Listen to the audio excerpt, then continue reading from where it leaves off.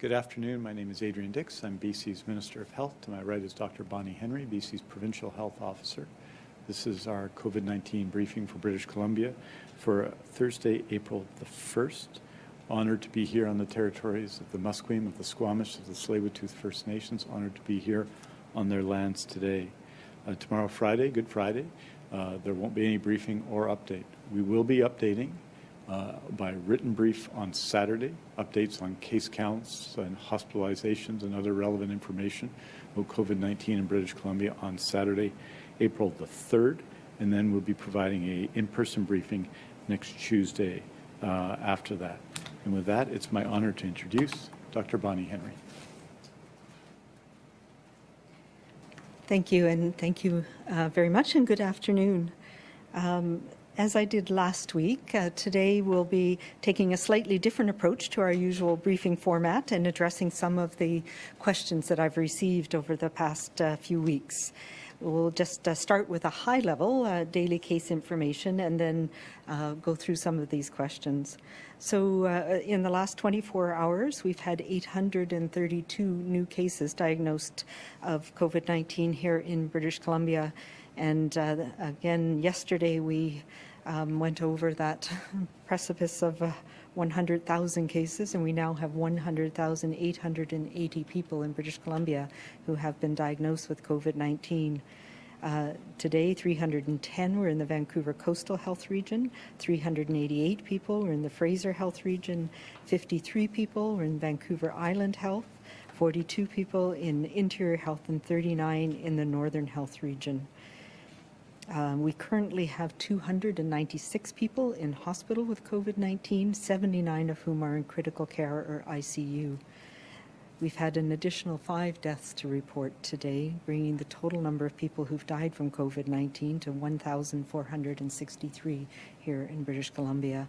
And our condolences go to the families and care providers and the communities who've lost their members. To date, we've had over 787,649 doses of all 3 COVID-19 vaccines that we've had available administered in BC, and 87,394 second doses.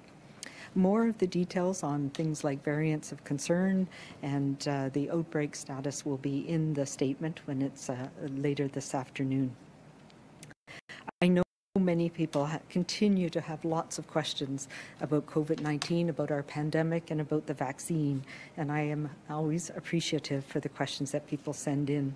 I'm going to start today with talking a little bit about some of the vaccine questions. We now have 3 safe and effective COVID-19 vaccines here in BC and 4 that have been approved for use in Canada so far. And many people have asked me about the differences between these vaccines and about other vaccines that we have. So as many people know, the first vaccines that were approved were produced by Pfizer-BioNTech and Moderna, and they are the main ones, the most that we've had here in British Columbia, and they form the basis of our age-based risk program here in BC. And these are called messenger RNA vaccines. Since these have been approved, the latest 2 vaccines to be approved are what we call viral vector vaccines. They're the AstraZeneca, Oxford, or Serum Institute of India, same vaccine manufactured in 2 different places, the Covishield vaccine. And the other one is the Janssen, which is the pharmaceutical arm of the Johnson & Johnson company. Both of these are similar vaccines. The Janssen one, however, is a single-dose vaccine. So all 3 of the others are 2 doses, which means you get 1 dose to prime your immune system and then a booster dose at some time later to increase and lengthen the time that your immune system responds to the virus. One of the things that we are learning is in the clinical trials that were designed was a wonderful collaboration around the world to try and get these vaccines, and it is amazing that we have 4 effective and safe vaccines that were developed within a year of this virus even being identified. What we do know is that the clinical trials were done with as short a period of time in between doses as possible so that we could get as much information and get the vaccines out there as quickly as possible. So the first dose primes your immune system. The second dose leads to longer lasting protection. What we have learned since from the clinical trials is that all of these vaccines are very effective with the second dose and the first dose, upwards of 76 to 79% and over 80% for the messenger RNA vaccines. In the real world, however, we are also finding out that these are very effective vaccines at preventing people from having serious illness, from hospitalization, from death, and we're finding more and more information that they do prevent even milder symptoms in people as well. And importantly for us, we've learned from the real world experience in the UK, in Ireland, in places like Israel, and here in Canada, both in Quebec and BC, where we have strong programs, research to follow this, that after a single dose, you have very good protection, upwards of 80%, and that lasts for many months. So these are important things that we have learned. I've been asked a lot about how the body mounts its protection against the virus, and if I'm vaccinated, why do I still have to wear a mask? It takes time for our body's immune system to respond to the vaccines, no matter which vaccine it is. And it develops two types of immunity. The first is one that we can measure in the blood, and this is called our antibodies. And we've seen a lot about antibodies recently because they're one of the markers that helps us understand if we have those protective mechanisms against the virus.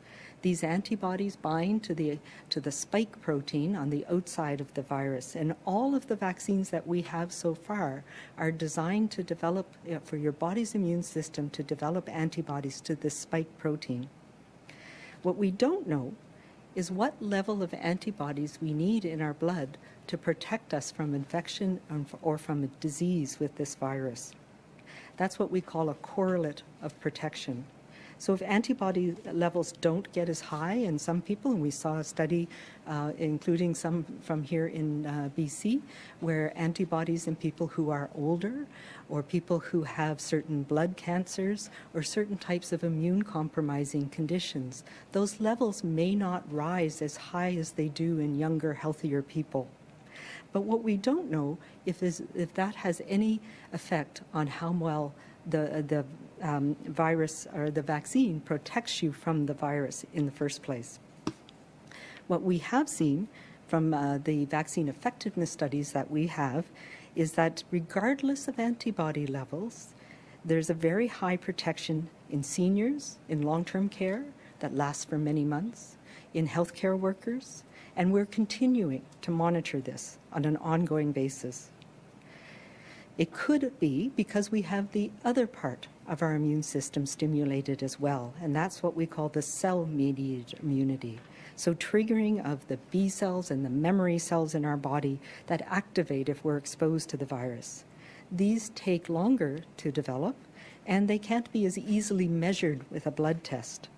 So the bottom line that we are learning and why we are continuing to focus our program the way we are is that the protection is very good, not perfect, but very good after a single dose. But it takes time for our body's response, so that protection isn't high enough in everybody for about 21 days after vaccination. And for some people, that protection may not get as high even after 2 doses.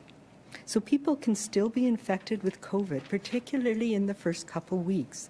And that's why right now it is still incredibly important, even after you've been immunized, even if your community has been immunized, that you take the precautions that we all need to continue with, wearing masks, keeping our distance, not getting together in crowds. Because even though we are partially protected, it takes that period of time before we are all protected.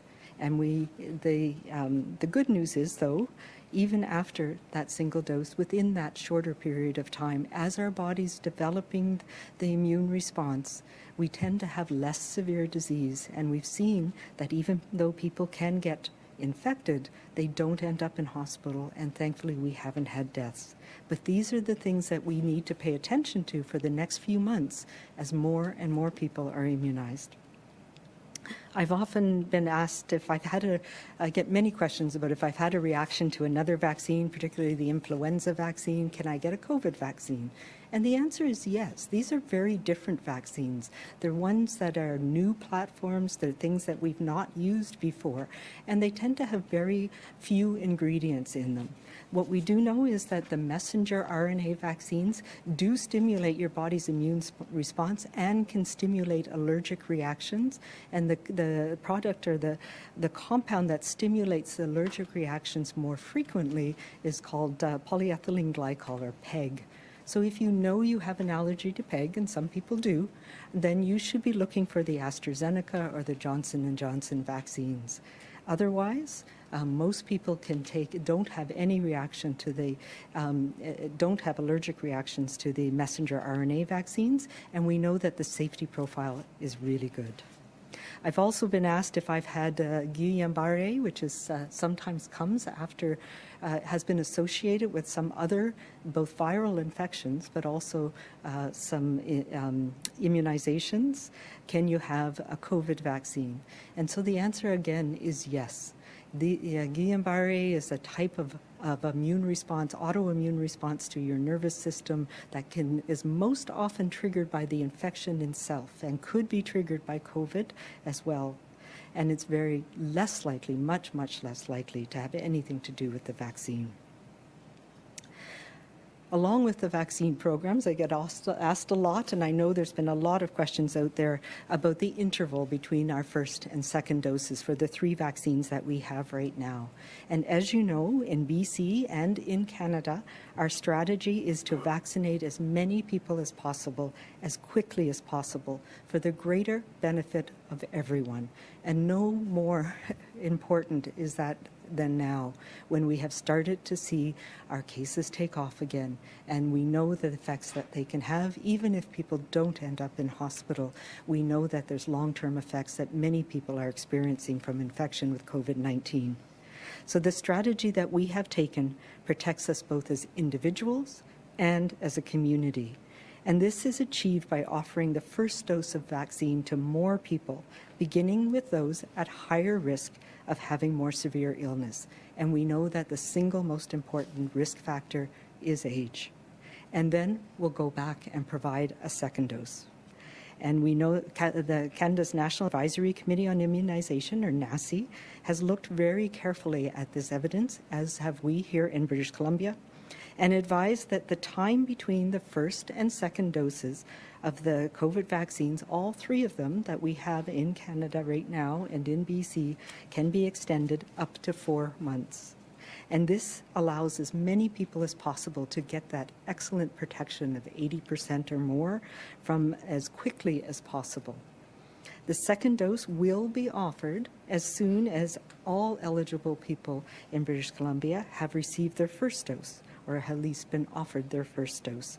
And in most cases, that will mean less than 4 months. We are on track. If the vaccines continue to come, we're on track to get everybody offered a vaccine by early July, by the end of June. The other thing, though, that we will continue to follow is whether extending that interval actually has some benefits to people. And we've seen that with other vaccines, that the longer the interval you have, the more time your body's immune system has to develop that cell-mediated immunity. And that may give us better and longer-lasting protection. And that may help us get through the next respiratory season, even though COVID is likely to be with us for some time. So those are things we don't yet know. And we will be learning as we learn more about how the vaccines are working in people around the world.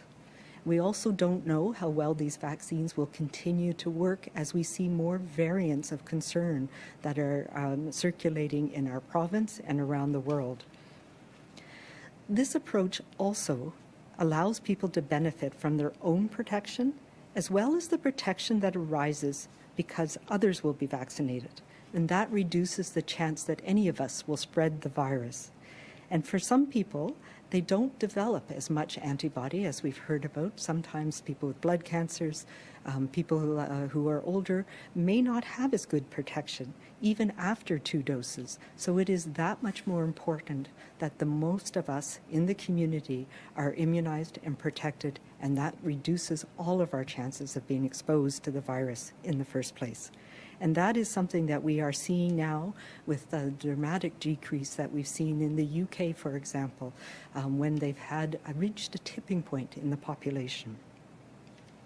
One of the other questions I receive a lot is about how come we're immunizing healthcare workers and we're immunizing people who are extremely vulnerable, clinically vulnerable. We're immunizing elderly people because we know that they are at risk. And how come we're not immunizing the family caregivers as well, whether that's somebody who's caring for a child who can't be immunized, or somebody who's caring for elderly parents? What we've learned is that these vaccines are very effective in protecting people directly, unlike many other vaccines. So we know it works well in elderly people, for example. So our priority is to get vaccine as it arrives into those people who are most at risk first, to protect you directly and then to protect all of us. We have immunized home care health workers, healthcare workers in long-term care and hospitals, etc., because they provide care to many vulnerable people.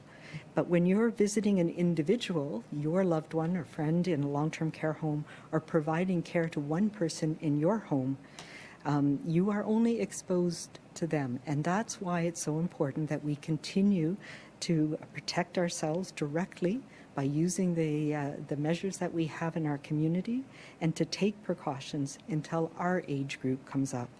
It would not be possible to immunize every family member or parent of every vulnerable person with the vaccines that we have available right now. So we need to do this on a risk-based process, and we know that the most important risk right now is age. The good news is that we will have more vaccines arriving, especially in the next few weeks, and we will all be able to receive our important first dose by June.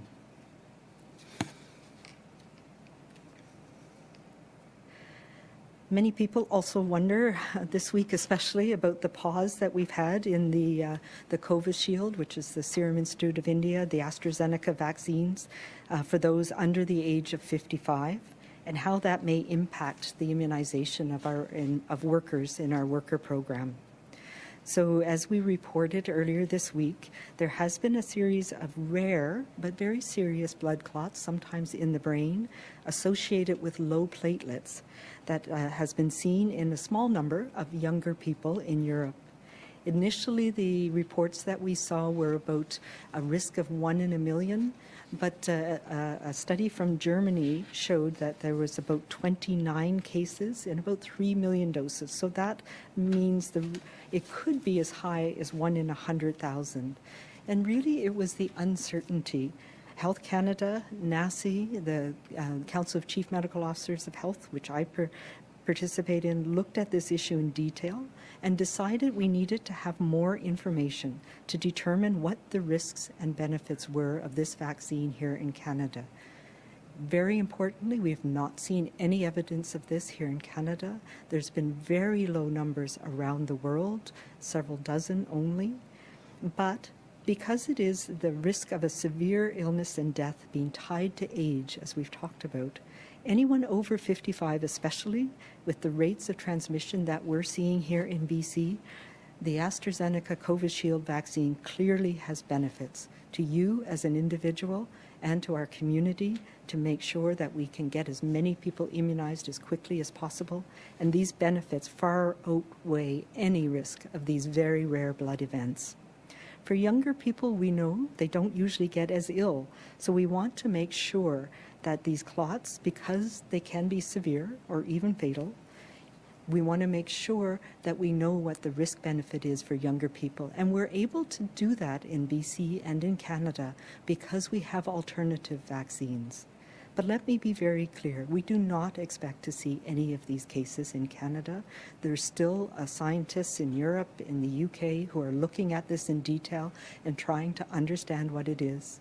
This is a safety signal that we picked up because we are looking very carefully. When you immunize millions of people with new vaccines, this is something we watch for, and it's important that we're able to take action when we see something to get more information before we proceed. So if you have received this vaccine, be reassured that it works very well. It's an effective vaccine, and we know it's safe. And if it's beyond 20 days, then you're beyond the risk factor period for these very rare events anyway. But there is a test and there is treatment. So if you have any concerns, there's much more information on the BC CDC website about what exactly we're talking about, what are the signs to look for, and what the concerns would be. But I'm very confident that we will get to the bottom of this, and this is still an important vaccine for our programs here in Canada and around the world.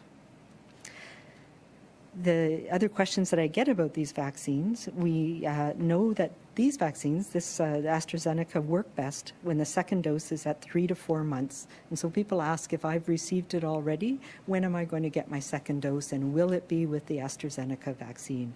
And the answer is we're still working on that, and we have some time to figure that out, to make the best decision about dose 2.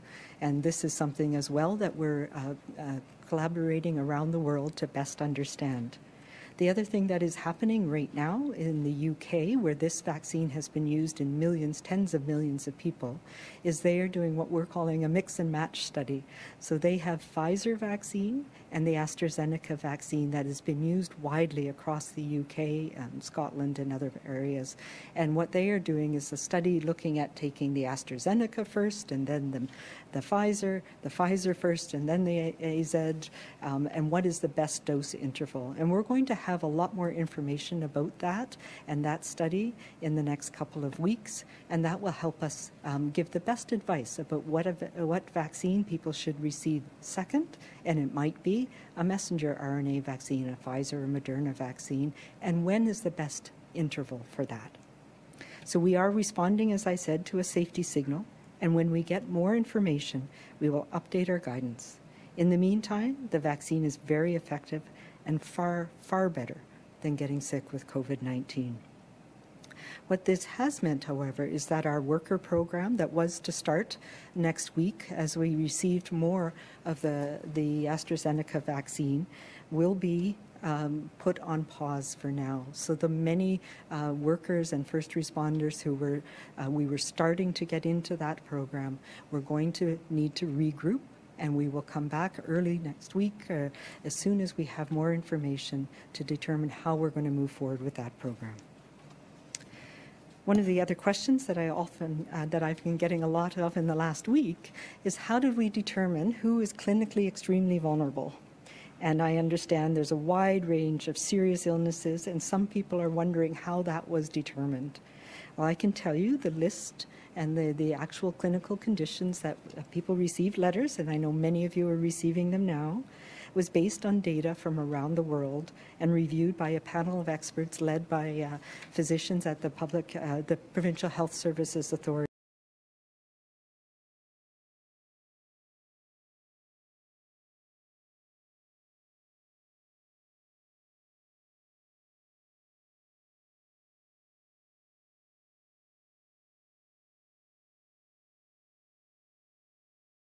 And evidence and science. And we ask people, please be patient. You should receive a letter by the 15th, and you will be able to book in after that for your vaccine. And I know many people have already. But we need physicians and people who are concerned that they're not on this list. We need your support to stick with these categories as they have been developed. Everyone will get vaccines in the next few months, and each group is protected as all of us are vaccinated. I've had many questions about the status of the J&J, the Janssen vaccine, and when we might be available. And the answer, unfortunately, is we don't yet know. We are hearing that there will be a shipment that we may receive by the end of April, but we have no timeline yet confirmed. So that's good news, and we will stay tuned and let people know. And the advantage of the Johnson & vaccine is that it is a single-dose vaccine, so there's a lot of flexibility that can come with that vaccine. The other one that we know is on the horizon that may get approval in the next few weeks is the Novavax vaccine, also a very effective vaccine that we've not yet had here in Canada. And these will be very helpful. And what we are planning to do, again, because all three of these, the AstraZeneca, the Johnson & Johnson, the Novavax, are fridge-stable vaccines, being able to kickstart our first responder and worker program as soon as they become available. So if you have any other questions about our vaccine program, I encourage everybody to go to the BC CDC and Immunize BC website. There's much detailed information there for everybody about these vaccines, about who they work in, about the ingredients in the vaccines, and the things that you can expect. And the information there will be updated regularly. So as we come into this long weekend, all of us recognize our need to connect, and it has been a long, long year for many. But we need to ensure more than ever that we are socializing safely, because we do have an end in sight. All of this talk about vaccines and about how well they are going to work to protect us in our communities is in sight, but it's not here yet. If you do choose to spend time with anyone other than your immediate household in this weekend, it must be outdoors. And all of the COVID-19 safety plans and precautions need to continue to be followed. As more and more of our seniors and elders in particular are protected, we need to give that time for that best protection to take hold. That means ensuring you're giving enough space to others, staying away if you're feeling at all unwell, and staying with that same group, small group of people. I'd also like to speak to a little bit about expectations for travel. I know this is a time when people think about that. This is not the time for any of us to be traveling for leisure or vacation or getaways outside of our community. Travel is still very high risk for all of us. We've seen that. We see that we take the risk from where we are coming, and we take it home from where we have been. So if you are in doubt at all this weekend, just don't go. A good guideline is to think about staying within the area where you would go for a day trip. If it requires an overnight stay, a vacation rental, then it is not a good idea right now. If you need a break, go to a local campground. Stay in a local hotel. Staying local will support our local businesses. And we all know how important that is right now with the restrictions that we've had to put in place this week to try and get our numbers down. Get takeaway from your local restaurant. Support your local community. Today as well, our seniors and elders in care are safely able to be visited over the next few weeks. We know that families have been waiting for this for a long time, and it's going to be an emotional and a welcome homecoming. But we need to be cautious and be careful. We know that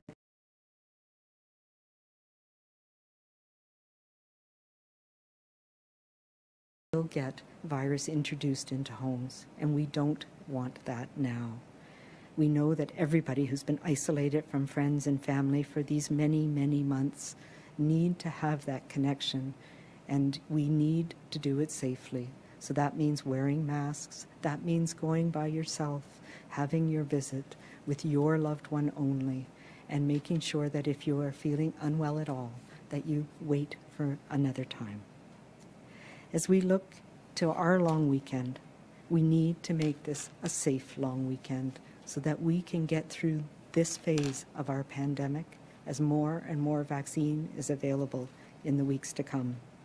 We all have the same ability to spread COVID-19, and we all have the same ability to stop the spread, and we know what to do. Staying small, staying outside, staying local will help us bend our curve again as our immunization program moves up. I hope you all have a safe and enjoyable weekend, And please remember to be kind to each other, to be calm, and to stay safe.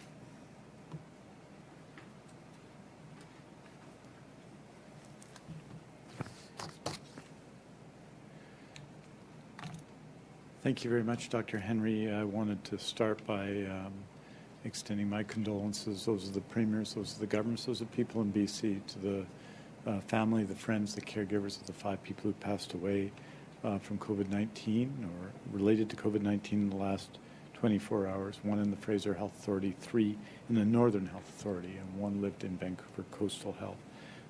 It's a difficult time for loss. We know this. We know there's been and continue to be restrictions in the ways that we can grieve and come together.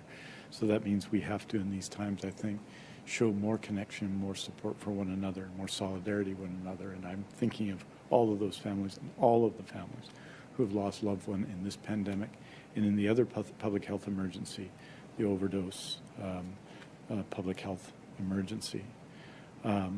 Dr. Henry's noted 296 people in hospital from COVID-19, 79 in critical care today. We continue, our healthcare workers throughout the hospital system continue to do extraordinary work under these circumstances. We continue to have lower capacity than we typically expect as we have made significant adjustments in our hospital system, but nonetheless, in areas of high COVID-19 transmission, areas such as Fraser Health, but also in Northern Health, we see real pressures in our hospital, and we want to, I think all of us want to support our healthcare workers in acute care as they work through all of the challenges that they're facing.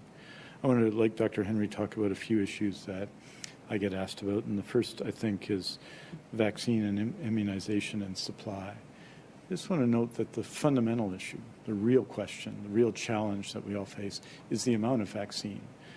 Today, happy to announce that 787,549 vaccinations have been taken place in BC. That's 700,155 of those are first doses. That's 16.28%, or almost 1 in 6 of the population, and 87,394 are second doses. We announced at noon that those who are 72 and older, so a new age cohort, those born in 1949 or before, are now able to call in and book appointments.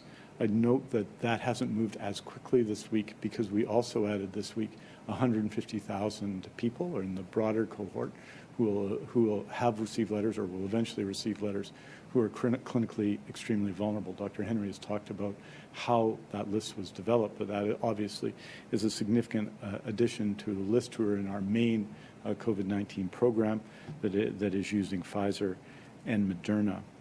I want to say that it's supply, though. It's 1 in 6. And what has been exceptional, and our immunization program led by Dr. Penny Vallon has been exceptional at delivering vaccine as it arrives in BC. And in fact, that is what has been happening consistently. And you can see that with the more than 90% of residents, more than 90% of staff in long-term care, in assisted living, both residents and staff, in healthcare workers. The fact is that First Nations Health Authority announced this week that every First Nations community around BC has now had their immunization clinic against COVID-19. These are extraordinary achievements. To take that much vaccine under that much scrutiny and focus on the groups that have the highest vulnerability is exceptional. In the 90 and above category, 44,913 people have been immunized out of approximately 50,000 people over 90 in BC. In the 85 to 89 category, it's 62,430 have been immunized out of approximately 72,000. In the 80 to 84 category, that's 88,555 people, and we're making progress every day on that. In the 75 to 79 category, it's 79,808. In short, all of the priorities that were laid out in detail in January have been for priority, for vulnerability, for saving lives with vaccine in BC have been the priorities, and we are in fact ahead of schedule. I told you from this podium that we expected approximately 10% of people to be immunized by March 31st. That number, because of the decisions that have been taken by Dr. Henry and others with respect to dosage, is 16.28%, which is better than 10%, but still, again, limited by the supply of vaccine. I want people to also understand that there has been and there is some inconsistency in when we get vaccines. So the week of March 22nd to 27th, for example, we expected, we're told that we'd receive 161,460 doses of Pfizer, and we received 161,460 doses of Pfizer. We were expecting 112,400 doses of Moderna that week. We received 34,000 doses of Moderna. We were expecting to receive the remaining 78,400 doses of Moderna from that shipment this week. And while we still expect it, and we expect all of that vaccine to arrive, that vaccine, 72,000 of it, is expected to arrive Saturday. If you look at next week, April 4th to 10th, we were expecting 138,060 doses of Pfizer and a further 111,900 doses of Moderna. But when that changes or when delivery is delayed, this is an extraordinary challenge. I think it's a real tribute to our teams that those changes have been dealt with seamlessly in a way that is obviously very challenging to deal with, but that I think our teams have done a very good job in doing. With respect to AstraZeneca, the changes as described by Dr. Henry and the safety signals changed our AstraZeneca campaign this week, as everybody knows. And so on Monday, that change and that with respect to people under 55 was announced. By Tuesday, we'd organized, working with the BC Pharmacy Association, work that had been ongoing on all these issues for some time, changed and put forward a strategy to ensure that the AstraZeneca that we had was used in full, and every dose will be used in full. And that meant that 18,000 doses have been distributed now to pharmacies across Metro Vancouver, and that is happening now. So that is good news. Learned on Monday, changed on Tuesday, people were immunized yesterday, which is impressive and a real tribute to the BC Pharmacy Association, our partners in this. We know that there are many more than 18,000 people involved in these categories. For example, just in Metro Vancouver alone, 198,561 people between the ages of 55 and 59, and 184,371 people between the ages of 60 and 64 just there, and many more, of course, around the province. But we wanted to make sure that all of our doses went out, and they have. The good news is that a further supply of AstraZeneca has virtually just arrived in BC. That's a further 188,800 doses, and more is expected next week. And over the next few days, Dr. Ballum and her team will be informing people of how that will be distributed. So, and we'll see a significant portion of that going in to our effort with the BC Pharmacy Association. I think all of that is good news. But that is the way I think our team has been working, focusing on those who need the most protection first and delivering vaccine very soon after it arrives in BC. I think it's a real achievement. I think British Columbians can be proud. And when I hear from people who've been vaccinated, who go to our clinics across the province, they tell me story after story about how well they were treated, how efficiently it was run, and that is a credit to our healthcare teams. I am so proud of them and so proud of everyone involved in organizing this, and very proud of our partners in pharmacy as well.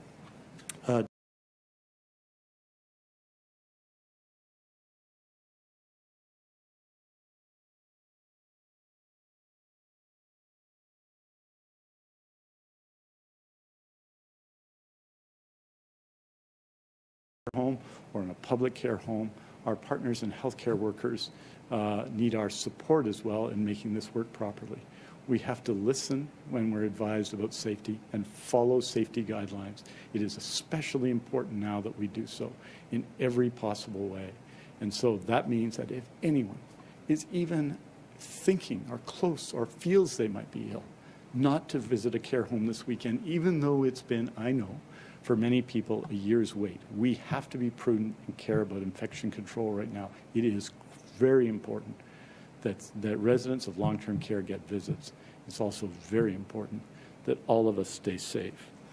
I want to just note very briefly today that health authorities report that in the week of March 15th to 21st, 6,894 surgeries were completed in British Columbia, and that is, of course, significantly more than last year. As you recall, last year at this time, the non-urgent scheduled surgeries or elective surgeries were postponed in British Columbia, so obviously that comparison doesn't work anymore. I just wanted to break that out by health authority. That's 1,993 in Fraser Health, 1,145 in Interior Health, 364 in Northern Health, 1,663 in Vancouver Coastal Health, 1,450 in Vancouver Island Health, and 279 in the Provincial Health Services Authority. I just want to say there is usually somewhat of a slowdown, which was less this year than in most years around March break, but I want to thank all of our teams, people, our anesthesiologists, our whole teams, our surgeons, our surgical nurses, our healthcare workers, our health sciences professionals, everyone involved in our surgery program, which continues to meet and exceed all expectations in this very, very difficult time to operate in BC. Finally, I just wanted to note that our online platform for the booking of immunizations will go live on April 6th. Just want people to prepare for what the process will be. There'll be significant information presented publicly on all platforms on April 5th to let people know more about this. It's a process that will continue to be a call center. So for people who cannot use or aren't able, don't like to use online platforms, there will also be a call center backing it up, but our online platform will be in place on that day. The idea of it is when it's close to the time for your age cohort to come forward to register. When it's time for your age cohort to book, you will be sent a text or informed, and then you book your appointment. So it's registered, invitation, book. That's RIB, right? That's RIB. Okay. That's coming up April 6th, and I think it also will be a legacy to the province in terms of how we can track immunizations from a public health perspective, but also how people can get access to the information about their own immunizations. So that is rolling out next week, and there'll be more information coming forward. In closing, I want to say that today, we're going into the Easter weekend. It's typically, although not as much the last 2 years, my favorite holiday weekends of the year for all kinds of reasons, personal and otherwise. But this weekend, it's not about the person we saw going the wrong way down an aisle at a grocery store. It's not about the group we saw in the park that looked larger than 10. It's not about the person who seemed closer to us than 6 feet or the person whose mask wasn't on right. It's not about the mistakes any of us has made. Today is not about what we didn't do, failed to do, or should have done. Today isn't about our ideas about who led the spread. Today is about how we unite in the fight to stop the spread. Today is about what we can do, what we must do, and what we will do to stop the spread. Today is about where we are, about who we are, and about where we need to be. Today, 16.3% of the 4.3 million eligible British Columbians have had their first dose of our available vaccine. That's encouraging, but it's nowhere near enough. So today is the day in our hearts, our words, and our actions, especially our actions, when we commit to the simple truth. It's us and the vaccines against COVID-19. Our focus right now must be tight on what we need to do today and tomorrow and right through this Easter weekend to stop the spread. Let's focus on the immediate work at hand, and let's keep moving forward together, because we're all better when we're working together. We know how to dig in, we know how to dig deep, and we can get ourselves out of a tight COVID hold. So let's bend a new curve, not the old rules. It's us and the vaccines against COVID-19. Our aim is clear, our purpose is defined. Unite in the fight to stop the spread. Let's get on with that this weekend. Aujourd'hui, nous annonçons 832 nouveaux cas qui ont testé positifs pour COVID-19 pour un total de 100 880 cas en Colombie-Britannique. Nous sommes attristés d'annoncer 5 nouveaux décès liés au COVID-19 pour un total de 1463 décès en Colombie-Britannique. Nous offrons nos condoléances à tous ceux qui ont perdu leurs proches pendant cette pandémie. Parmi l'ensemble des cas confirmés de COVID-19, 296 personnes sont actuellement hospitalisées, dont 79 en soins intensifs. Merci beaucoup. Thank you very much. We're happy to take your questions. As a reminder to reporters on the phone, please press *1 to enter the queue. You will be limited to one question and one follow-up. Please also remember to take your phone off mute. You will not be audible until your name is called. Our first question today is from Justine Hunter at the Globe and Mail. Please go ahead. Thanks, and I almost hesitate to ask another question about vaccines, but the Pharmacy Association lobbied hard to get their members involved in this distribution, and I'm wondering, Mr. Dix, did the province negotiate any kind of commitment that they would not offer preferential treatment to their own customers for this very in-demand vaccine? So let me just start by saying they've been lobbying, yes, but we've also had a very strong partnership with pharmacists since 2009, during the influenza pandemic in 2009, when pharmacists in BC became important partners in immunization. So this has been a negotiation, discussions that we've been having ongoing since we started to have vaccines available. So they have always been part of our program. I don't think this is an issue of anybody lobbying. In the midst of this pandemic, more than 1.1 million doses of influenza vaccine were delivered by BC pharmacists. In the context of a pandemic, it was an extraordinary success, and roughly 450,000 more, I believe, than had been done last year. So we're working pretty closely with BC pharmacists. The Pharmacy Association has been partnered with us and working with us as we prepare for the many phases of this immunization campaign. I think I've said already, I think Dr. Henry said already, that especially for second doses, we see pharmacists playing an even more central role than they play now. And I think it's impressive that as we made changes required by safety signals about the safety and health of people in our province, we made changes to our program this week. Pharmacists stepped up, and the BC Pharmacy Association stepped up and did this work. And what we have is a process of between 55 and 64 that people were able to book appointments. We know, Justine, that there are hundreds of thousands of people in this category, and initially we were distributing 18,000 doses of AstraZeneca. Why did we do that? Because we wanted to make sure that every drop of vaccine goes to people in BC before any expiry date. That's why we proceeded in the way we did. But that is the basis now as we expand out the number of pharmacies, and I think next week the number of communities involved. We are going to be able to have more and more success at delivering that. It's not what was planned. As Dr. Henry has said, we've made some changes this week because circumstances changed, because what we could do changed. We adapted, and the BC Pharmacy Association and pharmacists were part of that, and I think it's been very effective so far. So really the idea is to deliver between people 55 and 64 as we continue to go down and down and down in ages in our main age-based campaign, and this will assist that and obviously assist the speed of that campaign when the age-based campaign meets that in not too long a while. So pharmacists are doing a good job. They're delivering.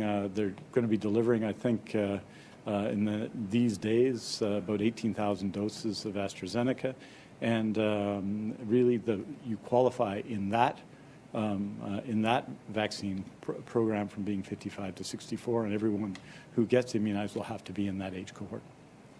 Justine, do you have a follow-up? I do. The question, though, is about an issue of preferential treatment. And we've spoken to two individuals who say they were denied a vaccine because they were not regular customers of the pharmacy they were trying to get the shot at. So my question is that acceptable, or do you think there needs to be explicit that pharmacies are not going to favor their own customers with this vaccine? If you talk to the pharmacies, the issue here is supply. The issue is that we have hundreds of thousands of people eligible in these categories, and right now we had 18,000. As I told you, we were about to receive a very significant, we have received and will be distributing out over the coming number of days, over the weekend. Probably it'll be starting next week, further 188,000 500 doses, much of which will go into this program. So that's the issue. The issue is supply, as it always is. We would like to be immunizing way more people in BC, but we're immunizing to the supply that we have. And again, this isn't a criticism of the Government of Canada. We don't have domestic capacity. Really, the countries that are well ahead of us in the percentage of immunization have the domestic capacity to produce vaccine. We don't have that in BC. And so we're limited by supply. And so it's inevitable when you have this much demand for vaccine, more demand for vaccine in an age cohort than you have vaccine available. There are some people who aren't going to be on that. But we're working closely with the Pharmacy Association and with pharmacists across BC. I think they're going to do a great job. I am so proud of the work pharmacists did in the influenza campaign. And the key point for everyone is everyone is going to get access to their first dose by the end of June. That's what we are seeing now, given the supplies we expect to be coming. Everyone is.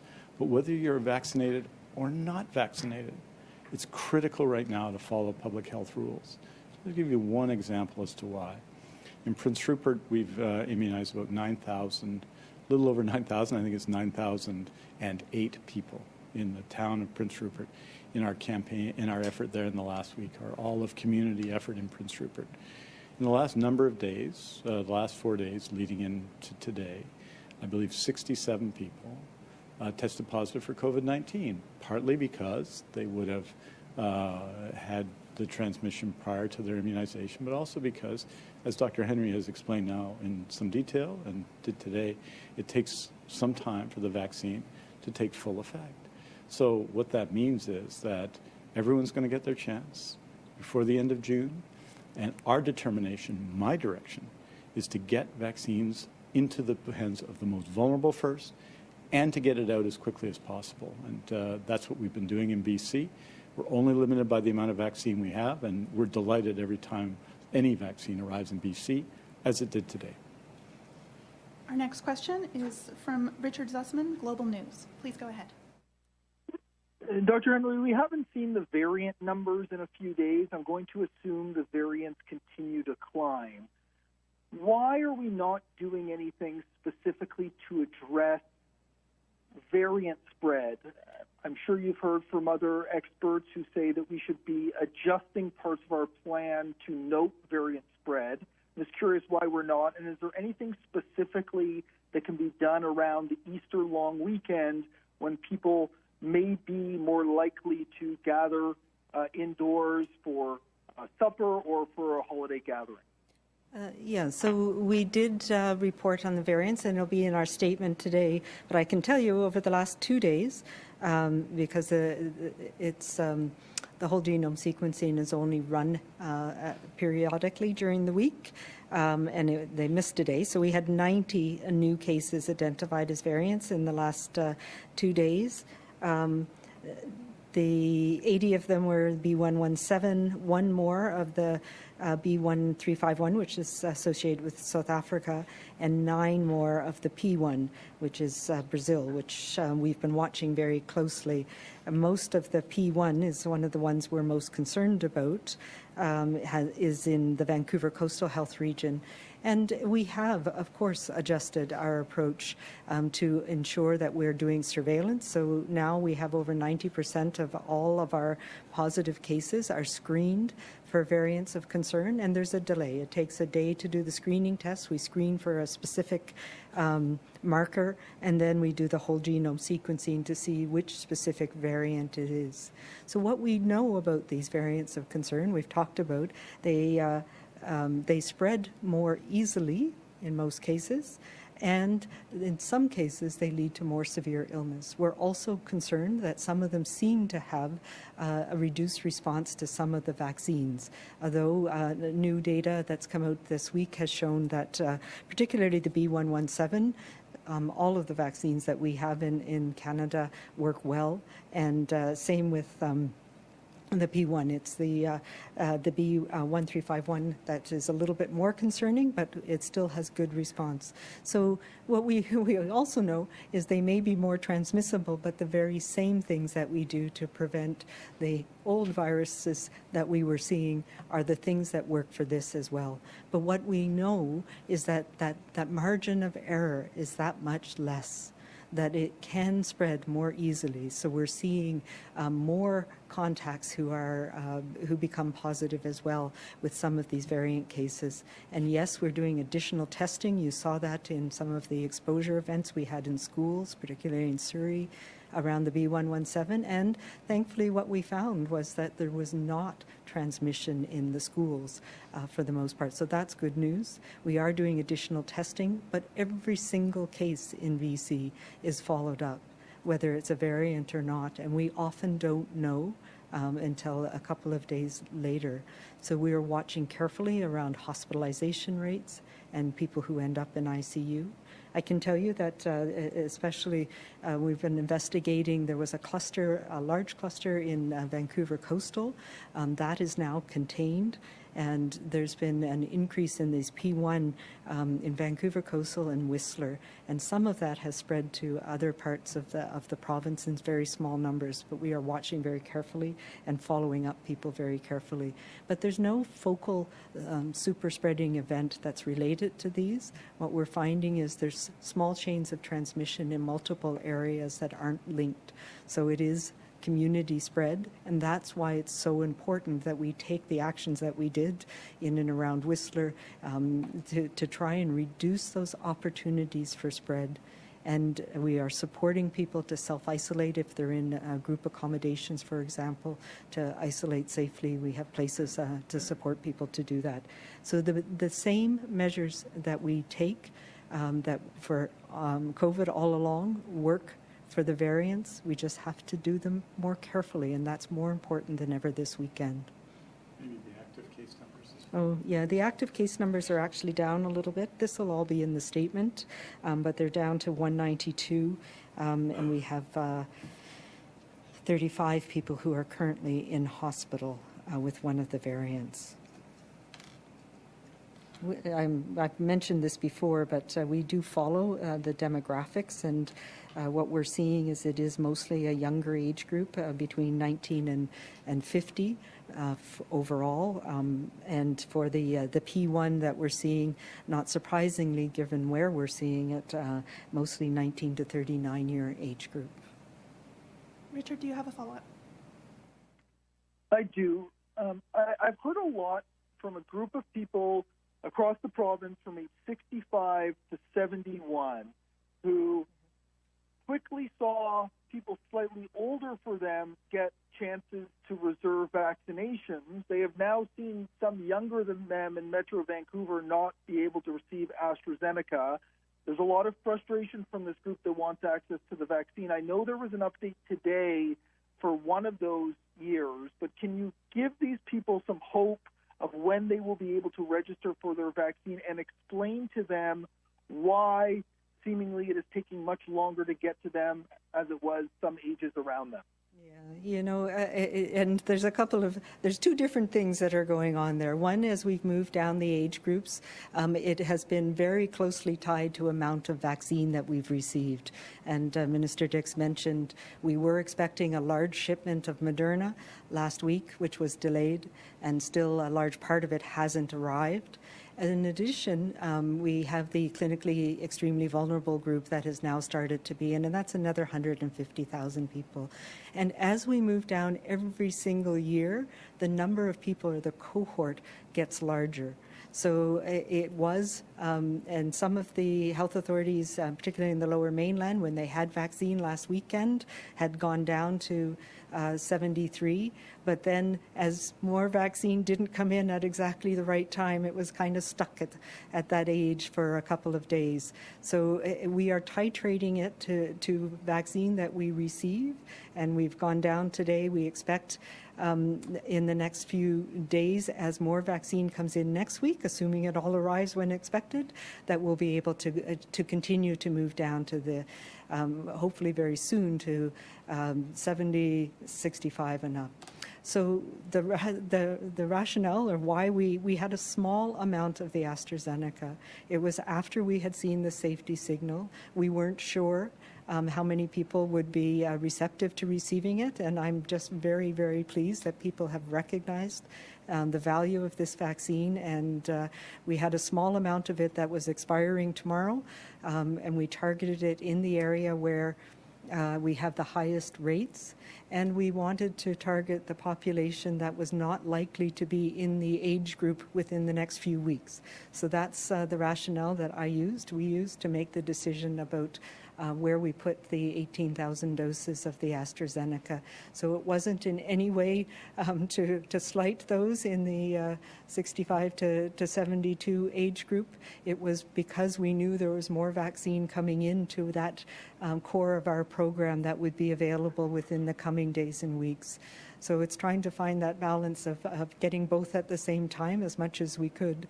And really what the challenge has been that I'm working on, that we're working on, is we were committed to using the more flexible fridge-stable vaccines for our worker program, and we'll need to recalibrate how we're going to do that. So I'm asking for patience from all of our first responders and the other worker groups that we had identified. We have been using vaccine, as you know, to try and address workplace outbreaks, and we don't have that supply right now because of the stop on using of AstraZeneca with the younger age group for now. So we are hopeful, and we'll be following. I know much of my weekend will be looking at the data that's coming out of Europe and following up with our colleagues in Health Canada, and hopefully we can get that back on track as soon as possible. Our next question is from Marcella Bernardo, News 1130. Marcella, please go ahead. Hi, Dr. Henry and Minister Dix. I hope to ask you more about the situation involving Alberta now looking at making people who've tested positive for variants of concern quarantine for up to 24 days. What efforts are being made here in BC to ensure those who are supposed to be quarantining for at least 14 days are actually isolating themselves and others in their homes? So that is, there's a bit of a nuance to that, Marcella. So it is if you are in a close contact with somebody who is positive with one of the variants, because it's more transmissible, and we're seeing transmission in households. So if you are still in that household and people can't effectively isolate within that household, then you are no longer infectious after 10 days. And the quarantine period for your close contacts starts after that infectious period. So that's where you get the 24 days. So they are supporting some people to leave their household for the 10 days of their infectious period and be in hotels or other places. And we have done that in some places as well. Whistler's a classic example where we had a lot of transmission in accommodation, in group accommodations that were related to workplaces. We were able to go in and do some immunization there as well, but it's very challenging to find places for people to safely isolate. And for some families, that's not acceptable to them, so they would prefer to be together at home for that whole period of time. So it's a combination. We've been doing that in many areas of the province. The clusters in the community in Big White and some parts of the downtown east side where we're able to effectively separate people. Right now we do case management and contact tracing and do work with families and have also do asymptomatic testing of people, particularly focused on people with these more transmissible variants. So it is a strategy that is it's more of a localized decision with the local contact tracing team on an individual basis. Marcella, do you have a follow-up? I do. I forgot to ask you how many people are isolating now, but if you could add that in. And the other question I had was that you mentioned during your earlier comments about people now having to wait. Could you specify, is that first responders, teachers, like are they essential service workers that may now have to wait a little bit longer to get a specific clinic done for them?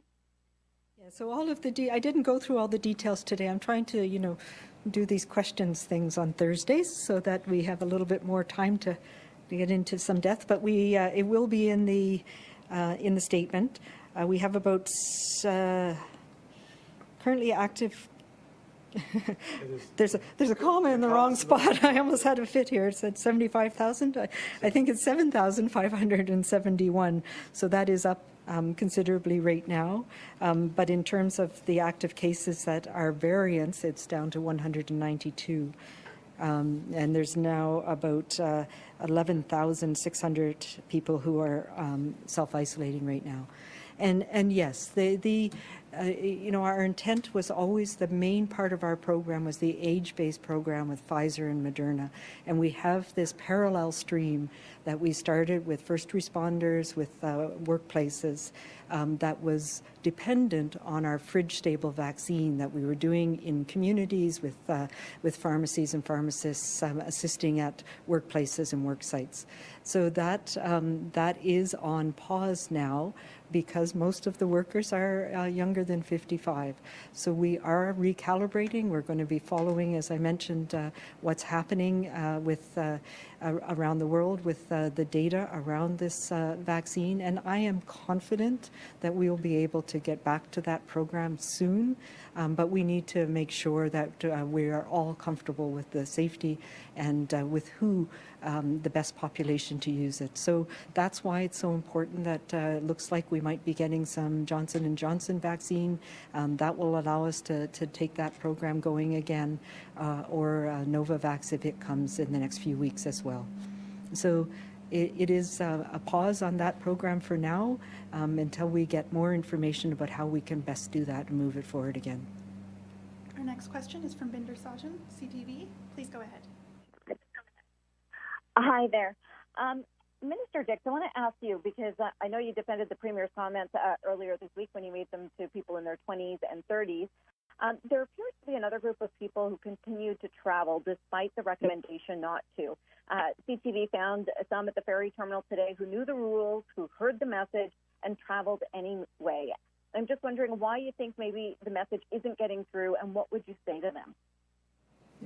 I'm going to say something first, too, which I've said all along, that we know that the people who have had the biggest challenges to overcome over this past year and over a year now, and who've had, in many ways, the least influence on events have been young people, and whether it's people who are graduating from high school, and I know there are youth in my life who've been through this, and not having those important celebrations of passage, whether it's young people whose job prospects have been damaged because this virus transmits and has affected the food and beverage sector and the hospitality and the tourism sector.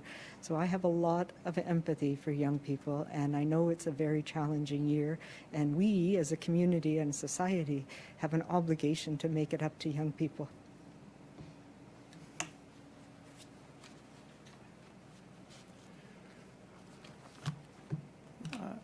I think I'd say to them what we said consistently throughout, which is that it's not too late to join the fight, that this is going to be a very difficult month.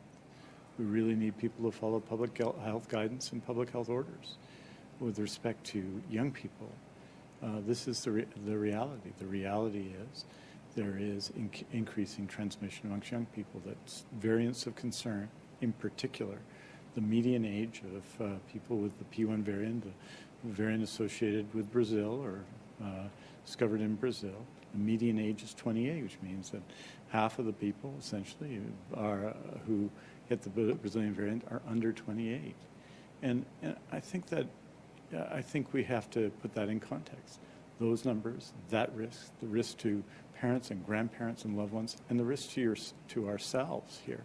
If we look around the world in jurisdictions where the variants have grown and where we're in the same circumstances as we are, which is most of the other provinces in Canada of our size, and many countries, for example, in Europe, you're seeing increasing number of cases right now linked to the variants. Increasing number in those jurisdictions of young people in hospital, increasing numbers of young people in critical care, increasing number of young people passing away. So for yourselves, for the ones you love, for the ones you don't know, it's critical for that group and everybody else to follow public health guidance right now, especially now. This is about all of us. We're in the midst of a vaccination campaign which has been rolled out, I think, extremely well in BC. But it's, again, 1 in 6 of us vaccinated, and even they have to continue to follow public health guidance. But for the rest of us, it's time, I think, for us to really dig in, because it would be a terrible thing for all of us, no matter what your age, 25, 35, 45, 65, 85, to at this final moment in the COVID-19 pandemic, of this phase, any of it, of this immunization phase of the COVID-19 pandemic, to get sick. And we've got to do everything we can to avoid that. No one's to blame for getting sick. Presidents have got sick. Prime ministers have got sick. All kinds of different people have got sick. Although those who are most vulnerable, for either by social determinant of health or most vulnerable for other reasons, for health reasons, are most at risk. But all of people with deep information and lots of support and medical advice and all the best doctors have got sick. We don't blame people for getting sick, but we do have to come together now, us and the vaccines against COVID-19. That's what I would say to people. It's time for us to come together and listen to public health guidance and follow those orders, especially for this period that we're in now, this period between now, really in the end of June, as we're providing everyone their first dose of vaccine. Binder, do you have a follow-up? I wanted to ask about the variants. There's a relatively low number, I guess, a lower number in the last couple of days, and just wondering, what is the takeaway? Is that good news? Is it a blip? And also, with the positivity rate in BC growing and being quite high in some parts, is it time to expand testing? I'm not sure where we would expand testing, and we do have quite a lot of testing being done. We have asymptomatic testing being done where it's appropriate. Part of the reason that we're seeing higher percent positives in places like the North, for example, is because we are testing the people who are most at risk, and so that's appropriate. The fact that we've seen a lower number of variants in the last couple of days, even though our surveillance has ramped up, it's too soon to tell. We've certainly seen small numbers in different parts of the province, and we're focusing on those, trying not to let them take off. But I think there is an inevitability. There's a replacement, at least, of variants, particularly the B117, and it is replacing the virus that we used to see because it has an ecological, or I'm trying to think of the name of it and what I'm trying to say, but it's on the end of my tip of my brain, but because it's got a survival edge. So we see this all the time, where it's able to, survival of the fittest, it's able to take over. So we are, of course, paying attention to it and monitoring very carefully, but we'll see. Most important is to reduce transmission, and we reduce transmission, we reduce all of the virus that's circulating in our community. We have time for one more question. For everyone listening, Dr. Henry and Minister Dix will release a statement this afternoon with the latest information on cases, hospitalizations, and outbreaks, which you can find at news.gov.bc.ca. Our last question today is from Tanya Fletcher at CBC. I was just going to say it's competitive advantage. That's what I was trying to think of. So 17 has a competitive advantage and has been moving out the other viruses that we've been seeing. So sorry about that. Go ahead.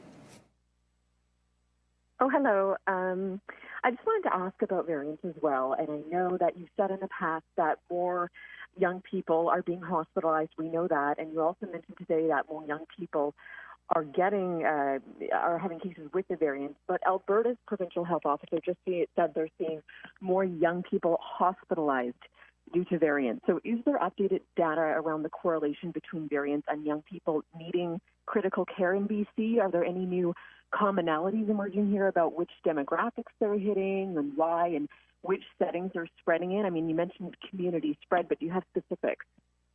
Yeah, so I did present that data on Monday about so what we're not seeing an increase proportion of younger people who are hospitalized. So it's about the same as what we're seeing for all of the other, any virus, about 5%. If anything, it's a little less.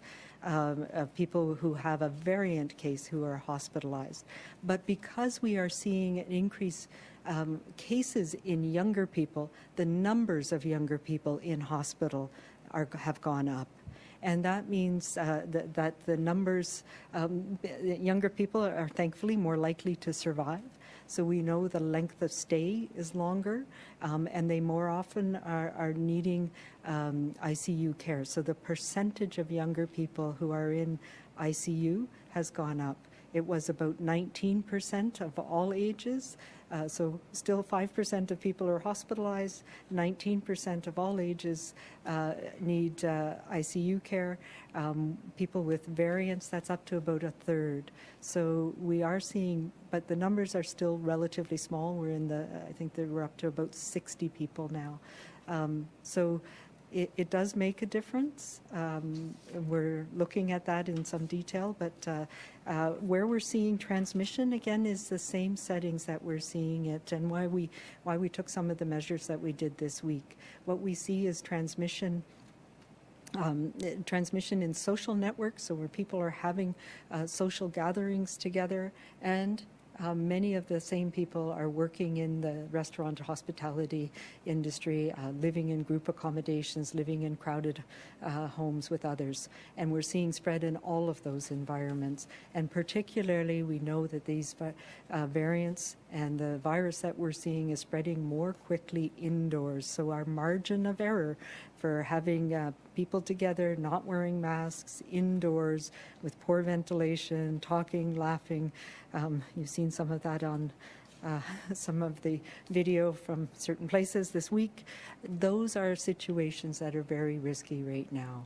So that's why we have been focusing on where we can do things safely, and that is outside. Keeping our distance outside, having those social interactions in ways that are safe right now, particularly if you're going to be around your elders and seniors, and make sure that we can do that safely so that we can all get through this and be protected.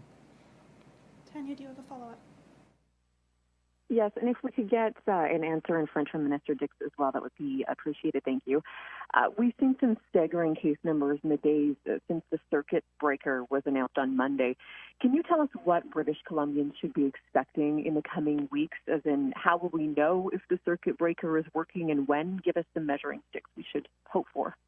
So one thing that is still the same is that the incubation period is about 14 days, and the most transmission that we see after exposure is about day 5 to day 7.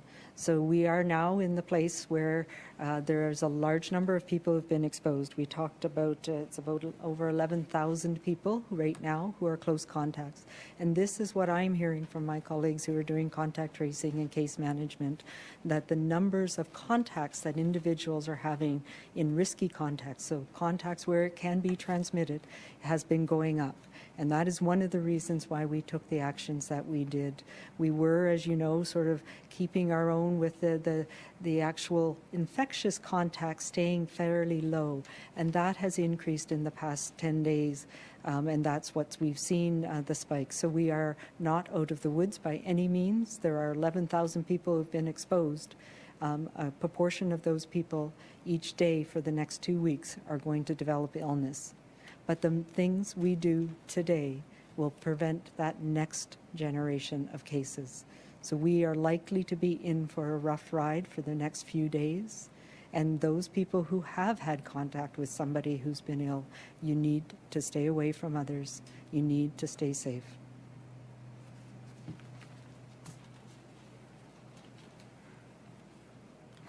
And just to say, Tanya, I think the presentation was last Thursday on the variants information. So it's on the BC CDC website and associated with the presentation on the day. But we can also provide it for people again. Je dirais en français que on a pris cette action lundi. La transmission, nos rapports nos présentations d'aujourd'hui sont fondées sur les transmissions de la semaine prochaine et la semaine avant, bien entendu. Donc, ça va prendre des jours pour que ces mesures aient un effet sur les présentations qu'on fait, le nombre de tests positifs de COVID-19 qu'on voit dans ces présentations, comme celle d'aujourd'hui. Donc, ça va prendre quelques semaines. C'est la raison pour laquelle le Dr. Henry a choisi 3 semaines jusqu'au 19 avril pour cette période de changement, de mesures pour réduire la transmission de COVID-19. Donc, ce n'est pas aujourd'hui. Aujourd'hui, c'est une réflexion de la semaine dernière et avant, mais ça va être à la fin de la semaine prochaine ou la semaine après, quand on va, j'espère, voir les effets de ce qu'on fait aujourd'hui et ce qu'on fait cette semaine. Ce qui est essentiel, c'est que tout le monde suive les conseils de la santé publique actuellement. C'est une période difficile, une période d'espoir à cause des vaccins, mais aussi une période difficile à cause de la transmission accélérée de COVID-19 actuellement. Donc, il faut que tout le monde maintenant suive les règles et les conseils de la santé publique. C'est essentiel. Happy Easter. I wish everyone a very, very good long weekend, and you'll be receiving a report, members of the media and of the public, about cases on Saturday. Thank you. That's all the time we have for today. Thank you, everyone, for joining.